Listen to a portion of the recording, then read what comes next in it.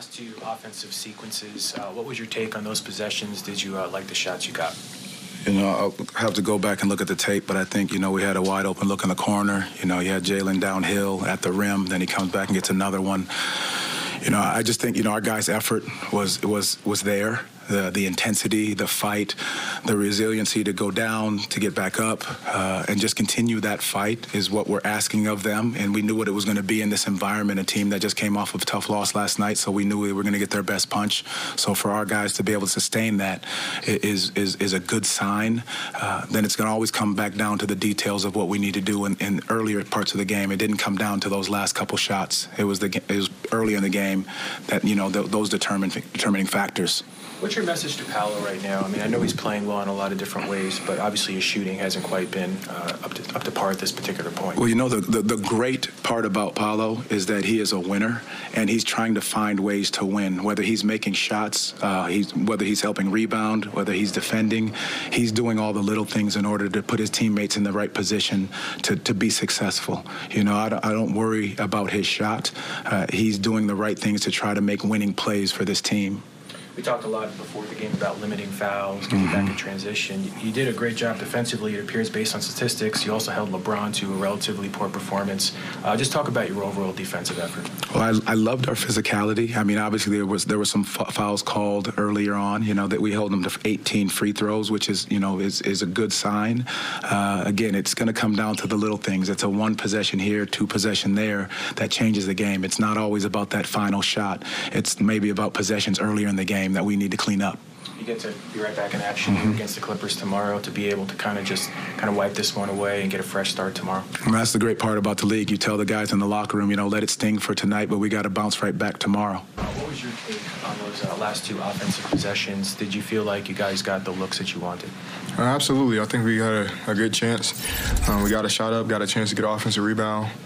Got another shot up. So, in my opinion, I think we got, great shots, good looks. I have to go back and look at film to see more in detail, but in my opinion, I feel like we took a good shot and had a good opportunity. What's your message to Paolo? He's obviously playing well in most areas of the game, but it seems like his shooting is still coming along. What's your message to him to give him some more confidence? Just keep playing. I think he impacts the game in many more ways than just shooting the basketball. And we got a lot of games, man. I just need him to keep being aggressive, but don't let that dictate everything else. He's a great defender, great passer, great playmaker. So when his shot's not falling, next shot is good mentality. I keep telling him that all the time, keep shooting, the next one's going to be good, but keep affecting the game in other ways. And I think that's one thing that he has to continue to lock in on, and not only him, but our whole team. When we don't have shots falling, don't let that dictate our defense. Let defense create easy offense for us and just keep playing. Even though the outcome didn't go the way you hoped, defensively it seemed like it was another pretty top-notch performance. What did you like about your team defensively? Just the aggression, man. I think we brought the first punch to them. They went on a run. We answered it. We just stayed the course. Although we didn't come out with the win, I think we continued to fight. We did the right things. And that's all you can ask for, just go out there and compete, stay even-keeled, no ups through the ups and downs of the runs, and just come out and give our best. I think we did a good job of that. Obviously, we're going to have to go back and look at film and see, the small mistakes that we made to improve on. But I think we're wanting to compete. We're wanting to go out there from the start to finish and continue to play, and we all believe that we can win. So that's all we can do. I know you take pride in your defense. Obviously, you've shown to be a good defensive team.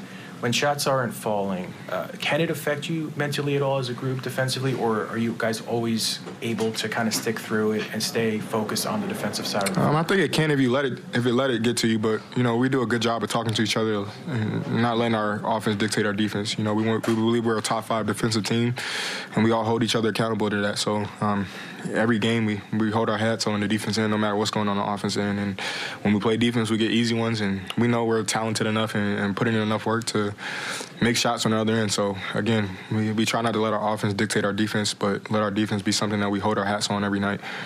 And then real quick, just talking about the second unit coming and stepping up. I mean, Gary had a good night. Yeah. Cole, again, had a good night. But just what it did for the momentum of you guys being able to see them step up and help you out in a big way. That was huge. We got a big belief from 1 to 15. You know, all our guys are very talented. We believe in the work that we put in.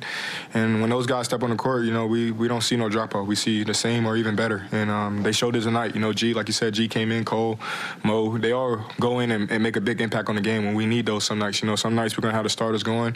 Some nights we might not be going. But to have a bench that can come in and leave where we just left off or even do better is huge for us. So, again, a big kudos to those guys. But they put in a lot of work for that. They're ready for the moment. And we believe whoever's on the court at the moment is going to be good enough to go out there and play.